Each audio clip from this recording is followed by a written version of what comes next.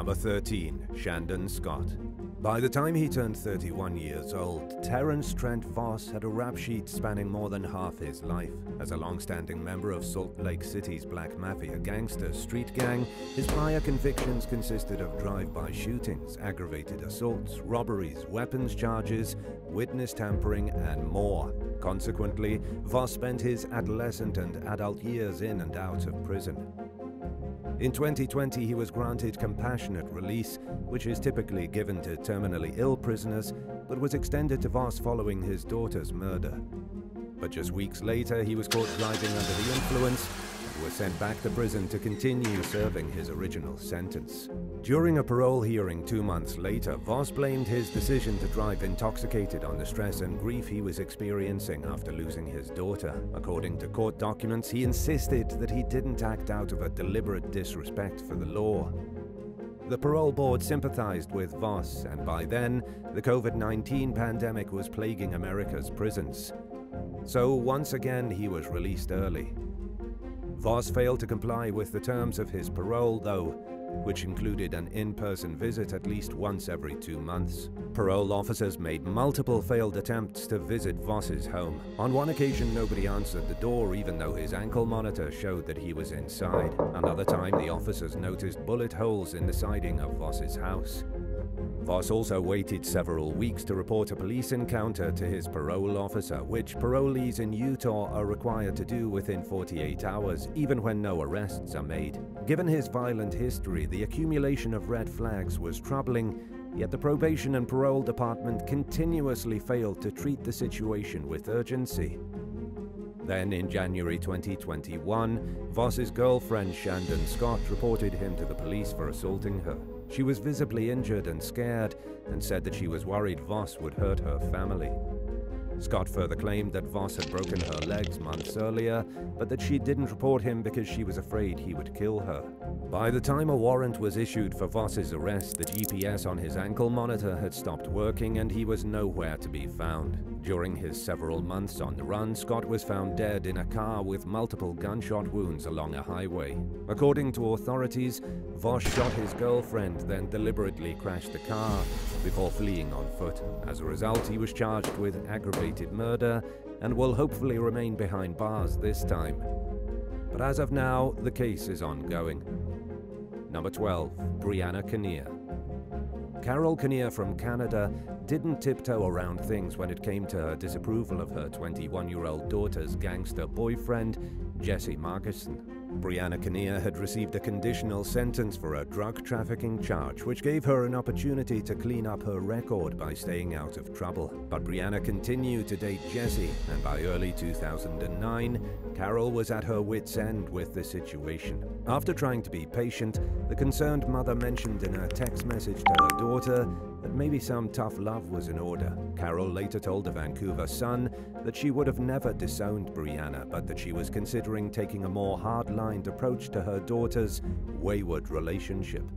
Sadly, just hours after the conversation, Brianna was shot to death outside Vancouver, British Columbia, in the city of Coquitlam. She was with Jesse at the time and was driving a vehicle owned by another young woman named Tiffany Bryan. Police initially weren't sure which one of the three were the intended target of the gunfire, but they speculated that the incident may have been connected to 3 other shooting deaths that happened over a year-long span beginning in early 2008.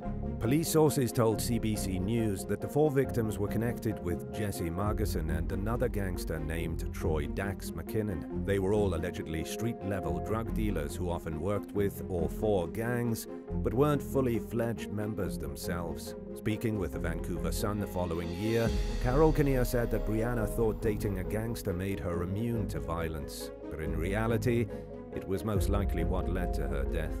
According to Police Corporal Dale Carr, drug dealers who worked at the group's level could land in bad situations if they failed to pay back their higher-ups for lost product. One of the victims had told a relative the night before his death that he had lost money he owed to someone and that he was in trouble. For Carol Kinnear, Brianna's death was a warning to other young women about the dangers of dating gangsters and a false sense of security that often comes along with it. For the cops, the 4 murders spoke to the risks of getting involved with the illegal drug trade. Brianna's murder remains unsolved to this day. For at least a decade afterward, Carol put an annual notice in the local newspaper on the anniversary of her daughter's death, urging anyone with information to come forward to law enforcement. But unfortunately, it's still unclear whether Brianna was the target of the shooting or if she simply got caught in the crosshairs of gang violence.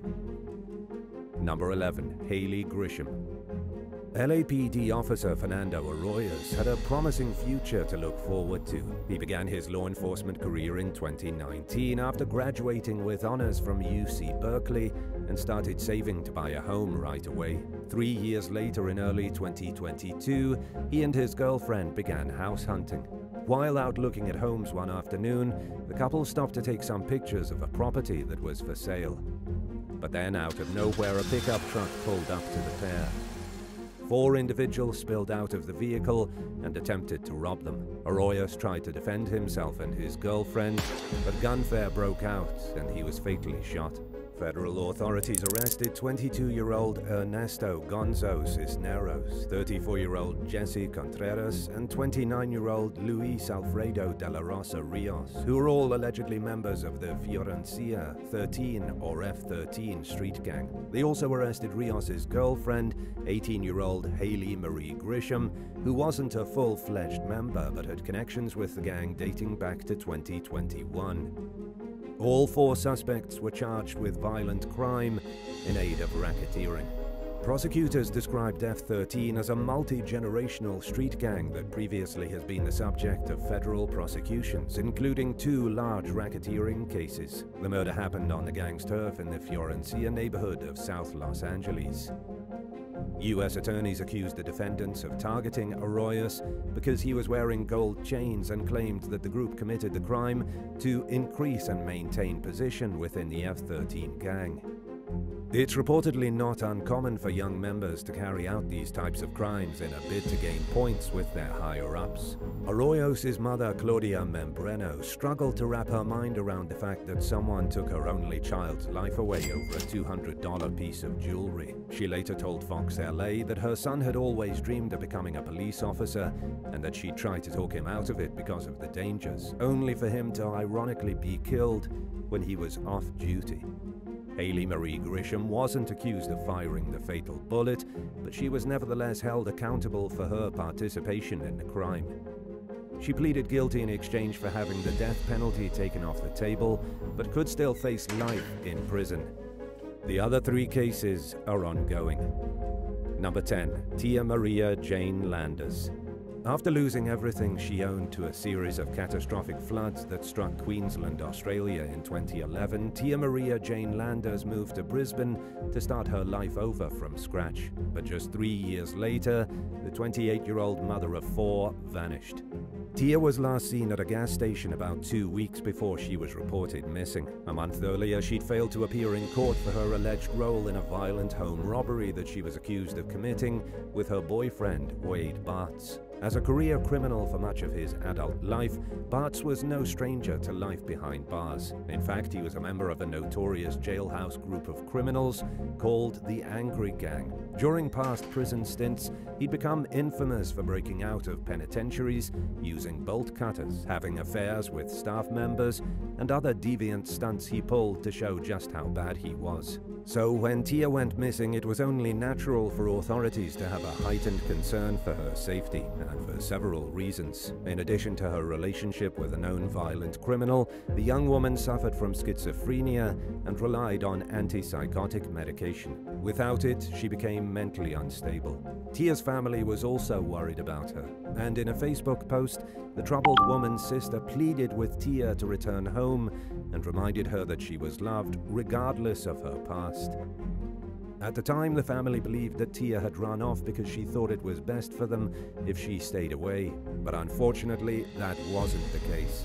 Several days after Tia was reported missing, her body was found in a shallow grave in a remote area. It was clear, based on her multitude of injuries and a plastic bag around her head, that she'd suffered an excruciating death.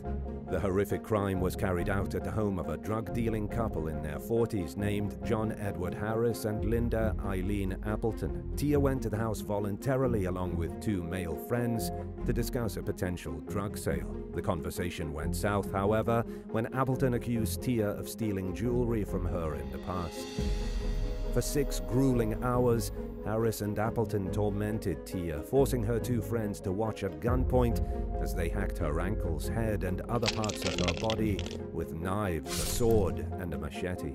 The sadistic pair then took Tia into another room and shot her twice in the head. They released her friends and then drove to a state park where they buried her body in the bushland. As it turned out, Tia's gangster boyfriend had nothing to do with her murder.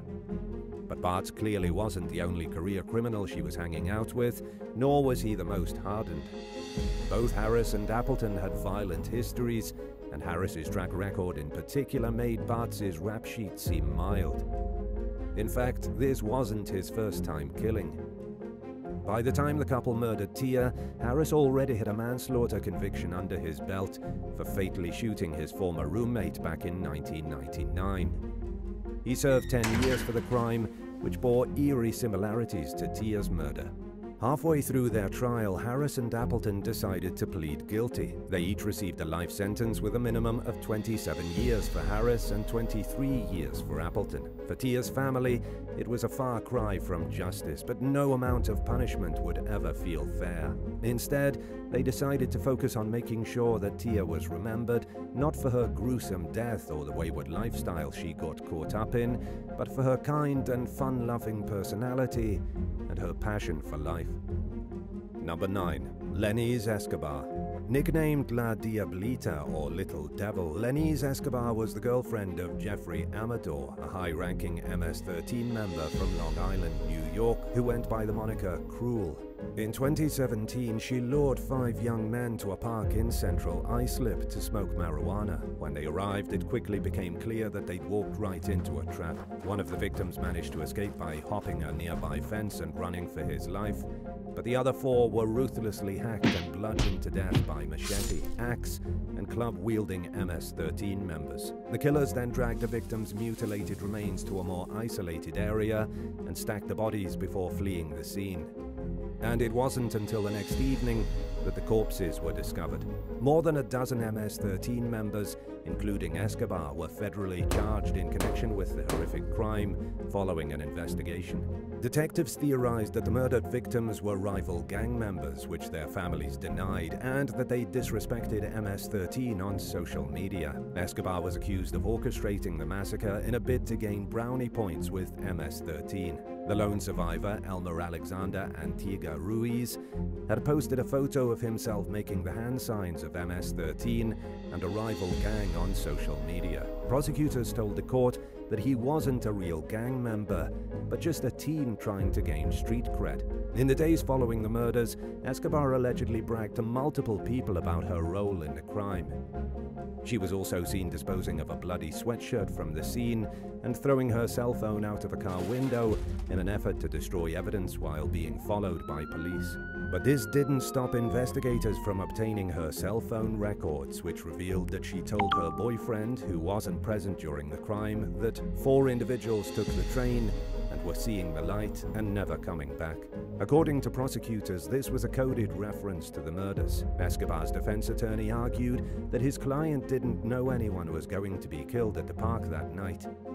He also claimed that her statement to Amador wasn't a confession, but the pivots of a scared young woman who was in danger. In the end, Escobar was found guilty of all counts, including racketeering and 4 murder charges. Her sentence was never announced, but the U.S. Department of Justice revealed shortly after her conviction that she'd been spared the death penalty and was looking at life in prison. Number 8. Mercedes Williamson.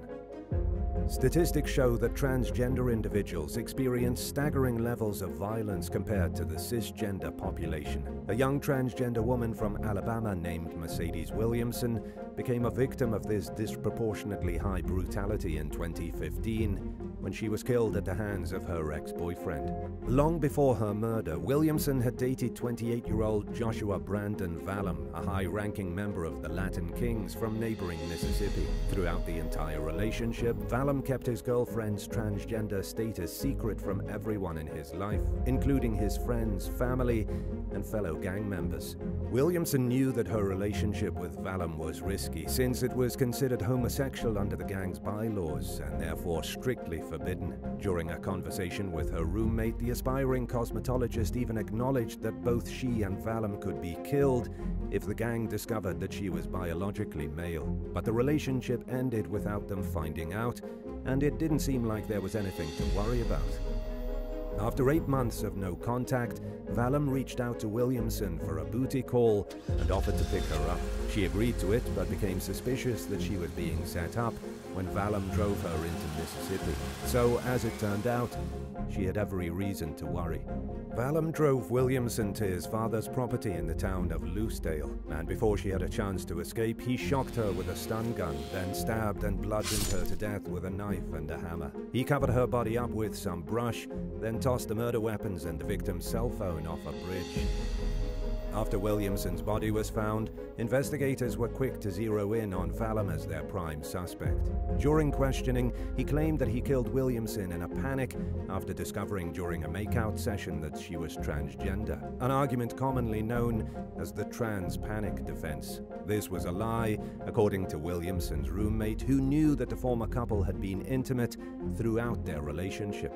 Vallam eventually confessed that he knew Williamson was transgender and that he decided to kill her after one of his friends found out. He also admitted that he killed Williamson because of her transgender status and pleaded guilty to one count of violating the Matthew Shepard and James Byrd Jr. Hate Crimes Prevention Act.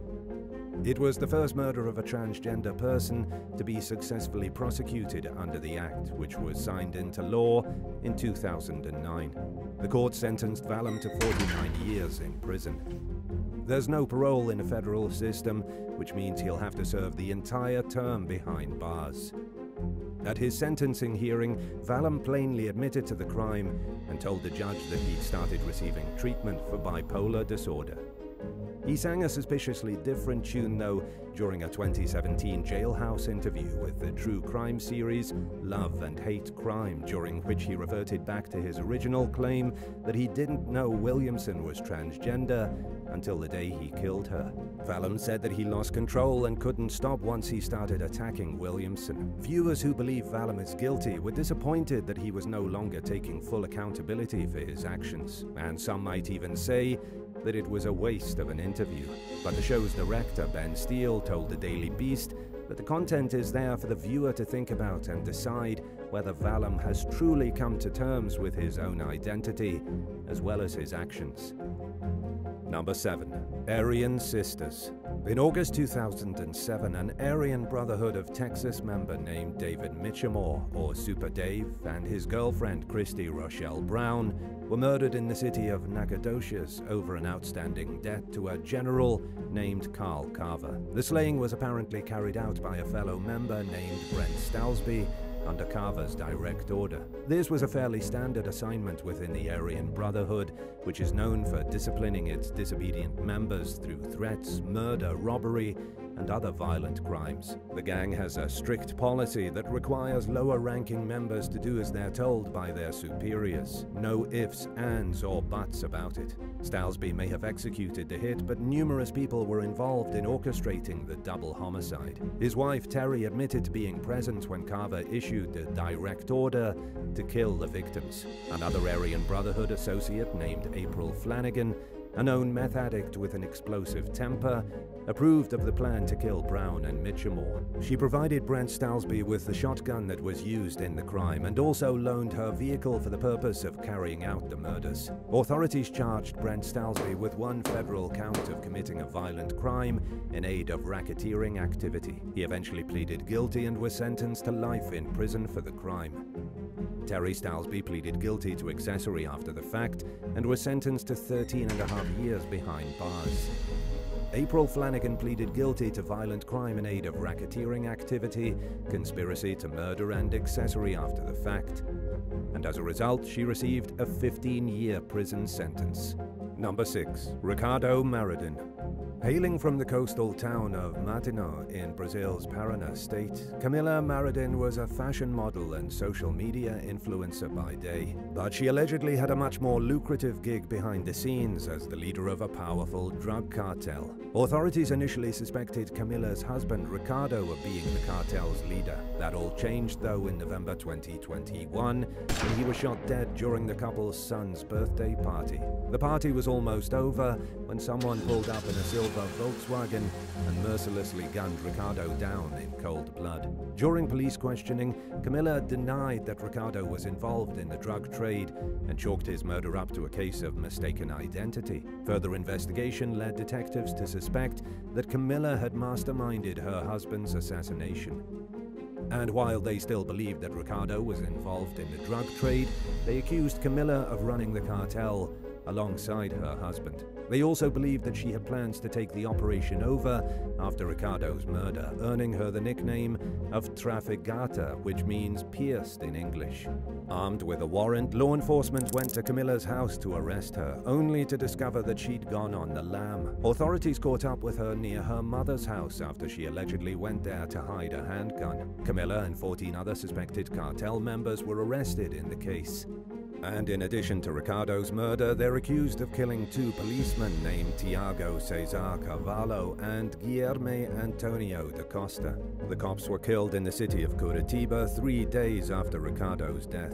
One of the officers knew Ricardo, but it's unclear whether the murders were directly related. Police spokesman Colonel Barroso told the media that the group was already under investigation and the arrests were already planned before the murders. In fact, authorities had been eyeing the suspects for about a year as part of a crime-fighting effort codenamed Operation Ostentation.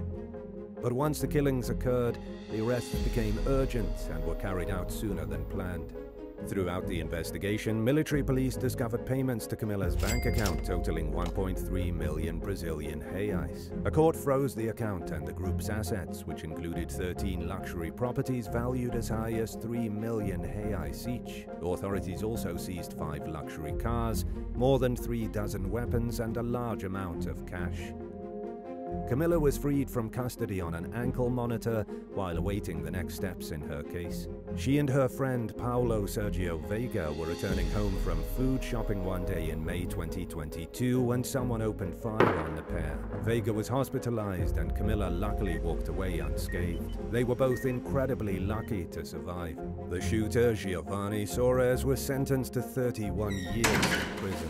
During his court proceedings, Camila claimed that she had no idea why Soares targeted her and Veiga. When asked if her husband was a drug dealer, she said she didn't know, and that she'd learned a lot of surprising things about Ricardo after his death. Camila also continued to deny that she ran a cartel, claiming that the lavish life she portrayed on social media was all financed with borrowed money. The case is ongoing, so unfortunately, Camila has yet to receive her sentencing. Number 5. Genesis Escobar.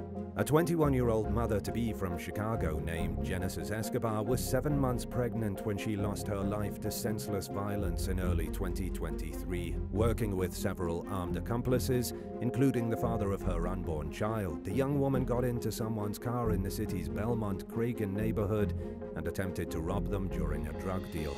The encounter quickly escalated into gunfire between the parties, and Escobar was shot multiple times in broad daylight. Before speeding off, the opposing group dumped the gravely injured expectant mother onto the pavement and covered her with cash, most likely to send a message. And to make matters even more disturbing, Escobar's boyfriend allegedly grabbed a handful of money off the injured young woman and fled the scene, leaving her to die in an intersection. Family friend Iris Alvarez, who lives nearby, told News 4 that Escobar texted her daughter shortly before the botched robbery, pleading for help. But Iris's daughter was sleeping at the time and didn't immediately respond to the messages. A few minutes later, residents found Escobar in the street struggling to breathe. Good Samaritans rushed her to the hospital, but but it was too late to save her or her baby.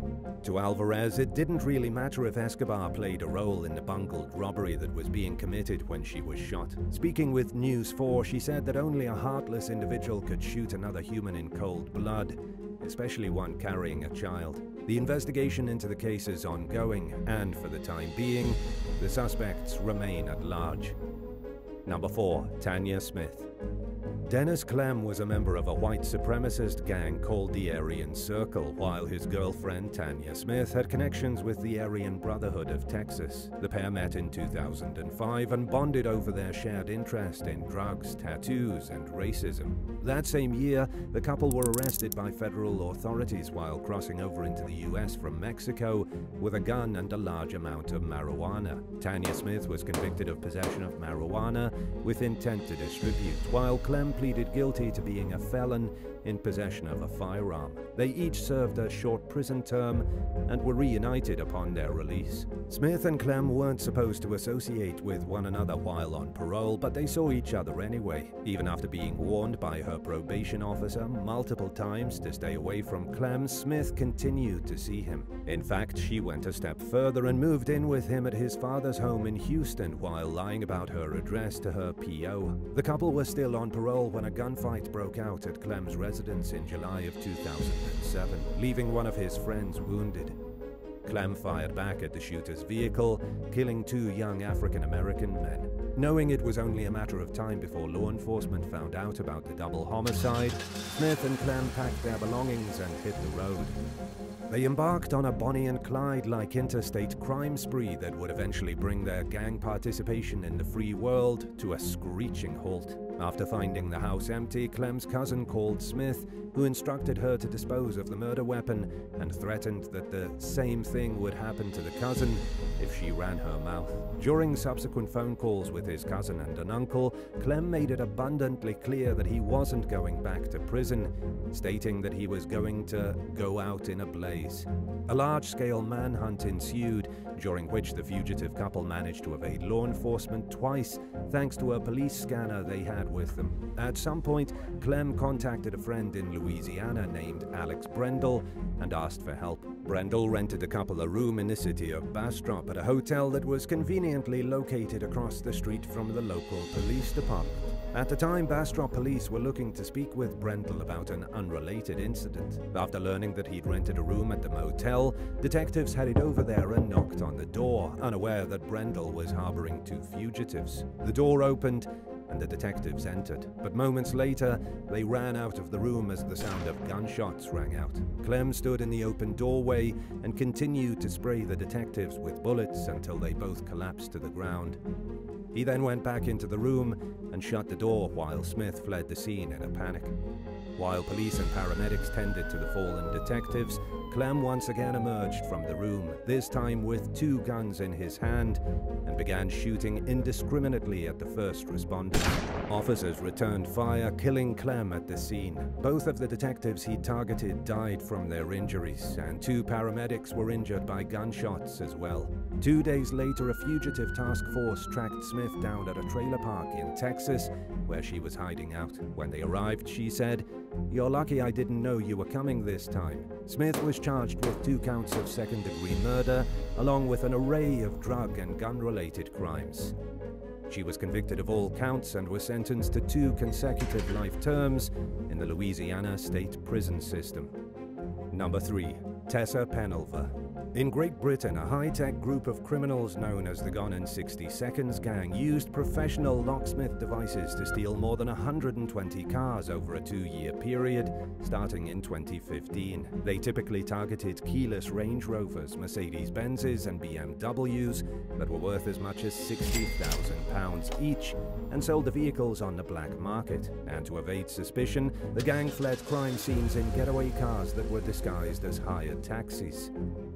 The devices, which enabled the gang to reprogram the locks on the stolen vehicles, were obtained by a woman from Essex named Tessa Penalver, who traveled to Bulgaria to pick them up at the urging of her boyfriend, gang member Manjit Sandhu. She also laundered over £120,000 of the gang's ill-gotten funds through her personal bank account despite being on low-income public assistance. While investigating the gang's money trail, police realized that Sandhu didn't have a bank account, which led them to discover that a suspiciously large amount of funds had traveled through Penelva's account. She'd also made numerous payments on Sandhu's behalf, including to the company that the gang got the lock programming devices from. There was no possible legitimate explanation for the source of the money, and in 2016 authorities charged Penelva, Sandhu and at least 5 others in connection with the car stealing operation. Penelva claimed that she didn't know her boyfriend was committing crimes and accused Sandhu of keeping his shady activities a secret from her throughout their relationship. And while her explanation may have held some water in court, it failed to get her off the hook entirely. The defendants were all convicted of various crimes and were collectively sentenced to more than 46 years in prison. Sandhu received a 12-year prison sentence for conspiracy to commit burglary and conspiracy to steal. Penelva was found guilty of perverting the course of justice and transferring criminal property. But because she didn't participate directly in the car thefts, she received the lightest sentence out of all the defendants and was jailed for just 15 months. The judge also based the young woman's sentence on her lack of prior convictions, as well as his belief that Penelva was naive and acted under the influence of her boyfriend, who was a seasoned criminal. Number 2. Karen Ruiz. In a chilling act of violence that was captured on camera, a 31-year-old mother named Karen Ruiz was shot dead in the driveway of a home in Pacoima, California, just days into 2021.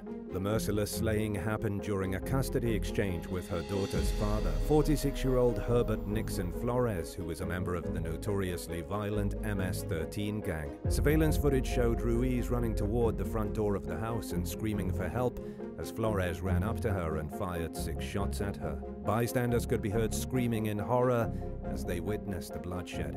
Flores fled the scene and hightailed it out of California, sparking a large-scale manhunt. And as it turned out, he had a history of domestic violence and had been stalking Ruiz in the months leading up to her murder.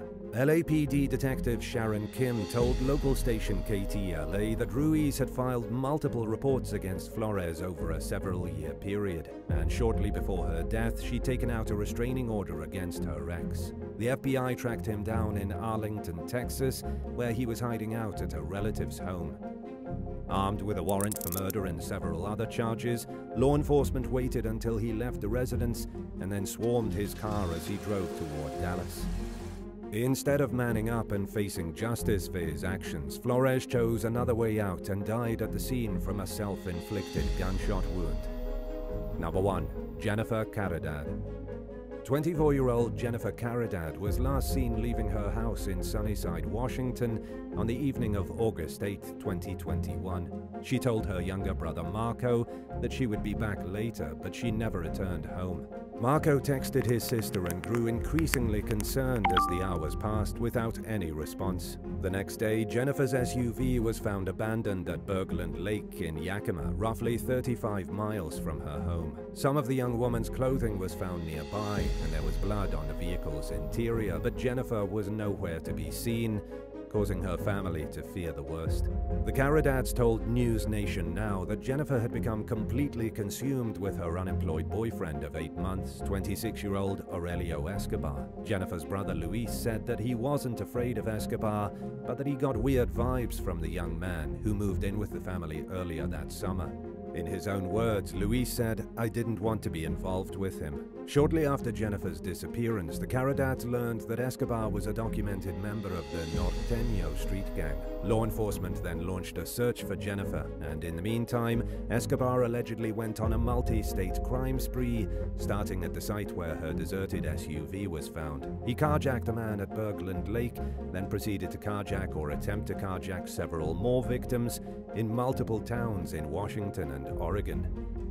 3 days after Jennifer vanished, Escobar was apprehended in Medford, Oregon, following a shootout with police. He refused to provide any information on Jennifer's whereabouts, and she remained missing for the next 9 months. Without a body or any direct evidence of foul play on Escobar's behalf, authorities lacked enough evidence to charge him in connection with his girlfriend's disappearance. But they were at least able to hold him in custody on the litany of other charges he faces in various places, including first-degree robbery, first-degree assault, drive-by shooting, and a gun charge stemming from the carjacking at Bergland Lake. In Oregon, he was charged with 3 counts of attempted murder, eluding unauthorized use of a vehicle, multiple weapon-related counts, reckless endangerment, and reckless driving.